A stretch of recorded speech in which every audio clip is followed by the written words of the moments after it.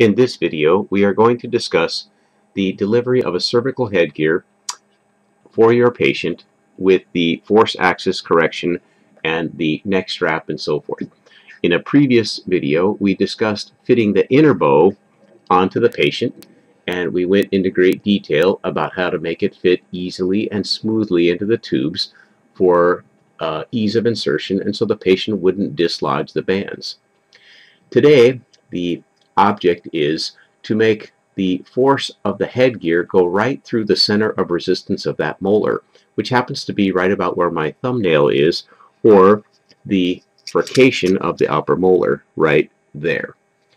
And if we look carefully, you will see that the furcation is approximately 10 millimeters higher than the tube. 10 millimeters higher than the tube. Let me make that a little bit better, and we'll get that in a better focus. There. And so the furcation is about 10 millimeters from that tube. In addition, notice that the tube width is approximately 4 millimeters. So halfway back would be 2. So 2 in and 10 up would be where the furcation is. Notice when we insert the face bow, that would be the same as the distal of that U-loop. The distal of the U-loop would be 2 back and 10 up would represent the furcation of that molar.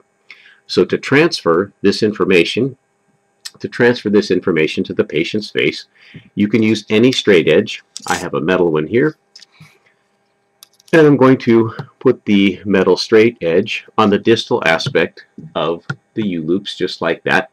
Then take the handy Sharpie, and we'll make a mark on the outer bow of the face bow. This represents the mesial of the headgear tube, which will be transferred to the patient's face once the face bow is inserted. Then, having said that, the armamentaria for the delivery will be the adjusted, marked face bow, the heavy-duty face bow plier, handy plastic ruler. We just used any straight edge. This can be a piece of paper, can be a chart, can be anything. Sharpie, of course. The Mathal plier.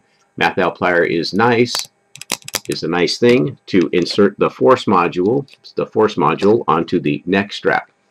These items are, of course, purchased from Progressive Dental Supply. We did discuss previously the force module and when to use what on the patient. For my current students and G6 current graduates, you can find all this information in Session 4, Case 979.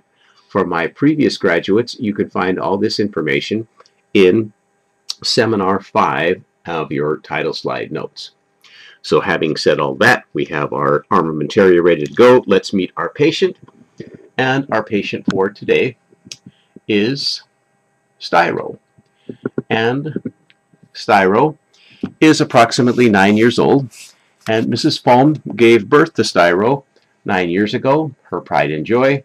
But it's really sad. He always wears his favorite hat, of course. We'll get rid of the hat for a minute because he has alopecia universalis.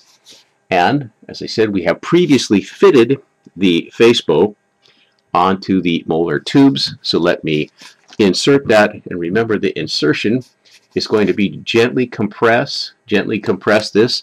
Fit one side first and then the other side so it goes into the tubes as smooth as glass. And when it's in here, notice that it exits the commissure of the lips right between the two. It doesn't hold his lip up or down. And the face bow is adjacent to but not touching the skin anywhere. Next, we need to get the neck strap ready for him. So we'll take the neck strap out of the package.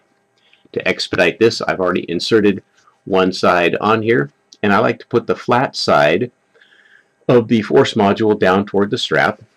And you can see there's various places the force module could go on the end or here depending on the size of the patient. So since Styro is a pretty average sized patient, we'll get the force module out, the second one, and then here is where I generally need to use the Mathal plier to help me get the strap on there, so let me do that.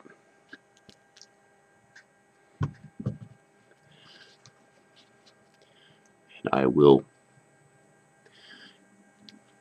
get that cloth to go inside of that. And sometimes there's some flash on the plastic from the injection molding that makes that difficult to get that in there. But once you get that in, you can see that works pretty easily.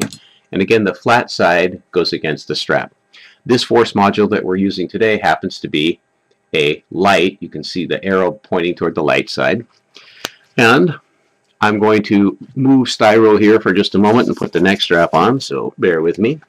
If this were done clinically, you would ask the patient to lift up their hair if it's a girl so that you can get the neck strap on there comfortably. I pull both sides out all the way, and then I hook up both sides at the same time. Otherwise, the neck strap is likely to come, excuse me, the face bow is likely to come out of the patient's face and be uncomfortable. So again, he wiggles his head around a little bit, get the neck strap all organized. That looks good. Next, what we're going to do is transfer that point on the outer bow of the face bow onto the patient's cheek. So I can see that mark right here. So I will transfer that. I will transfer that to the patient, and then the mark on the cheek, transfer that to the patient right there. And remember, what you're trying to do now is you're going to go 10 up and 2 back from that point. So you're trying to go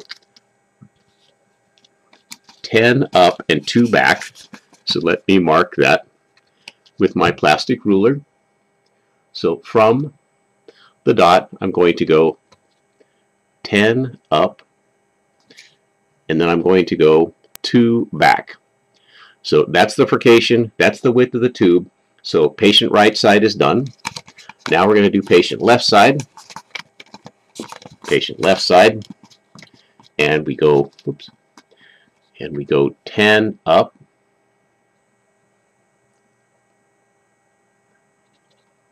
and then 2 back. And of course, this is not precise because the cheek moves and all that. And now the object of the game is to put the string line, which is why you have the handy plastic ruler, has to go through that dot. And almost without exception, the outer bow has to be bent up to make that string line go through that dot. So let me bend this side up. Let me bend this side up. And I like to bend it right here, right about where the radius turns into the straight wire. And you bend this up. And you can see the bend right here is up. And the string line should head right toward that dot. And that's looking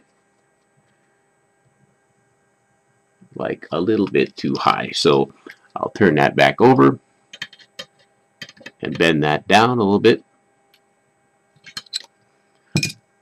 And then the string line goes through the dot, and that looks very good. Remember, there's the 10 up and that's the 2 back. So patient left side is done. Now we're going to do patient right side. String line, not the metal of the face bow, but the string line has to go through the dot. So this has to go up. Put the plier right here. Bend this up. That looks a little bit too much. Bend it back down.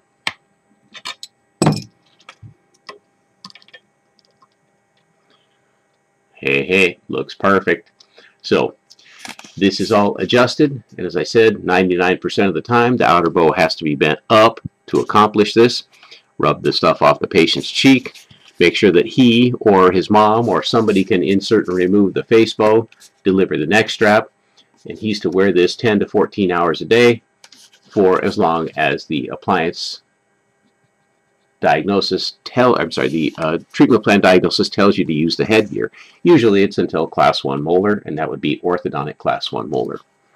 And remember, doctors, unless you set up the environment to distalize, a headgear works by growth restraint in a young patient, not distalization. Distalization only occurs if you have extracted a 7 or if the environment is correct for distalization to occur. Because most POS students think that headgear causes or affects distalization, but in reality, most of it is from growth restraint. That's why we use it in a growing patient. Styro, remember, is 9 years old. We have 3 years to work on this. We could correct 6+ millimeters of class 2 if he was a very, very good headgear wearer. So I hope you find that informative, and do not be scared of your first headgear delivery. It's very, very simple, and even if you totally mess up the whole thing, you can always recheck it next month, because headgear works very, very slowly, because it's just growth making the correction. It is not distalization in the majority of cases. All right, I hope that's been helpful, and until we talk again.